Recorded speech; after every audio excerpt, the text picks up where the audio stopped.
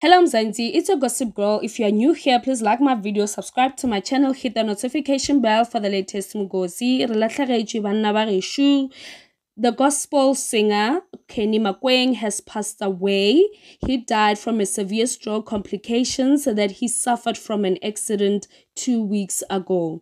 With a career of 20 years in music and collaborations from Dr. Winne Mashaba, oleseng shuping, Germany, amongst many others, that's where we knew Kenny Makweng and his beautiful, powerful voice. Unfortunately, the angels have said,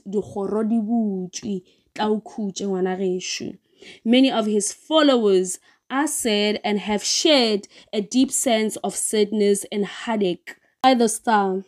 And his record label also issued an official statement written, "It is with great sadness that we share the news of the passing of our beloved gospel icon, Dr. Kenny Makweng, who passed on after a short illness.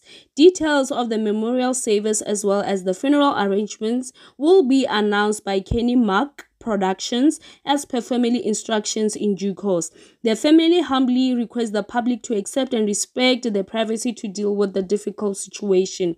We request that you keep his family and associates and friends in prayers. Kenny Mac Productions team sends their deepest and heartfelt condolences to his family, fans, friends, and his fellow artists. Kind regards, Kenny Mac Productions. May his soul rest in peace. Till I see you again, Mzansi, please do not forget to like my video, subscribe to my channel, and hit the notification bell for the latest Mugosi. Bye bye.